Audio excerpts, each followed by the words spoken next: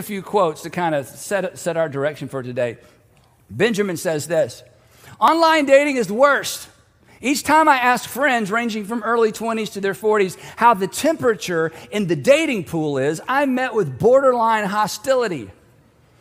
He continues, for all the talk of ease that a dating app allows for a potential date, the impression I'm left with is everyone is swimming in a pool they all took a dump in. He's not done. Instead of shocking the water and getting out, everyone decided they needed to keep swimming in the sewage, perhaps even adding to it, because that pool is where people swim. In other words, what option do we have? It's a mess. It's horrible. But hey, if you're going to date, these are your only options. This is your only approach. Shawnee says this. She said, I saw a meme once that read, it used to be, how long do we date before we have sex? Now it's, how long do we have sex before we date? Before this is actually a relationship.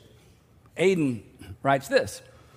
We don't communicate our feelings to one another, but instead play this guessing game with no intention of being with that person because it means you care and you're weak. Because whoever cares the least wins, right?